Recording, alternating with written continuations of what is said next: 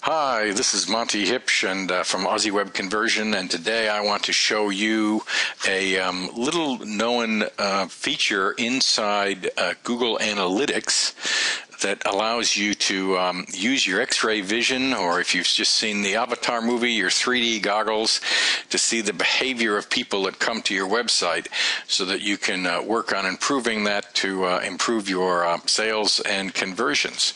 So, and I'm using for this situation one of our clients, Water First, and we're going to go and view their report. Now, this is your standard dashboard when you log into your Google Analytics account. What I want you to do is go over to Content. And once content comes up, you can either use this link here or here. Click Patterns, Site Overlay.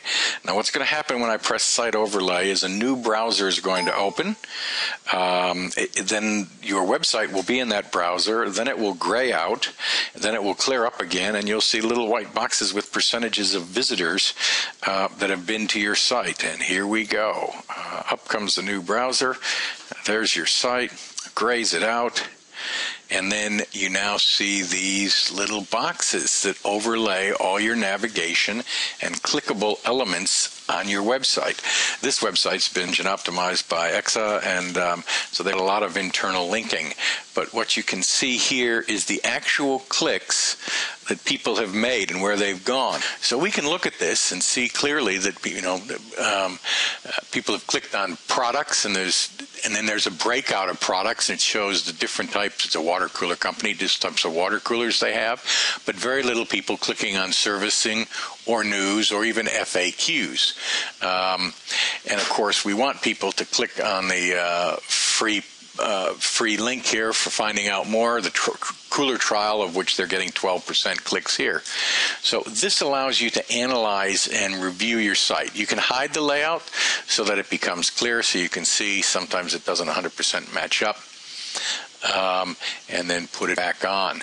And so if we drive into something like news, it will, again, it'll go through the exact same process of repainting the page, graying it out as it gathers the data, and then displaying what people clicked on here. So you can see that if they went into news, a lot of people read that and clicked more, but in reality, most people clicked back to home. 10% were clicking on the thing, on the free trial. 0% on the New South Wales government link or WaterAid Australia.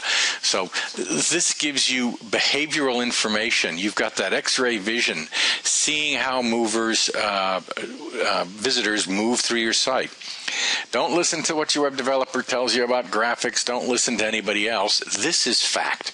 So, and even if we click into the FAQ area, again, once people are clicking into here, where are they going?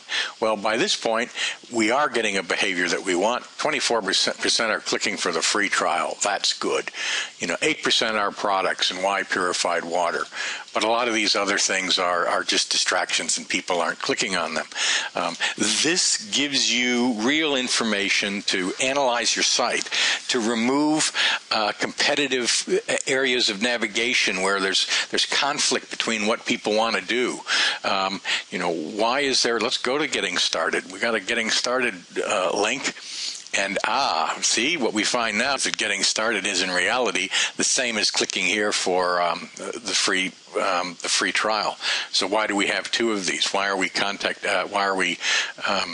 confusing people? And in fact, Contact Us includes this same page and call to action.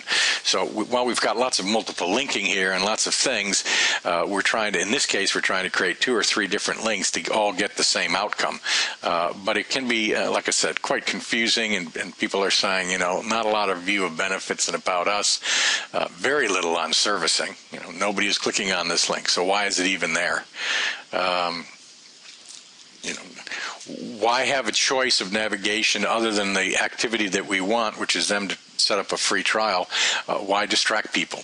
This gives you the behavioral information throughout your whole site.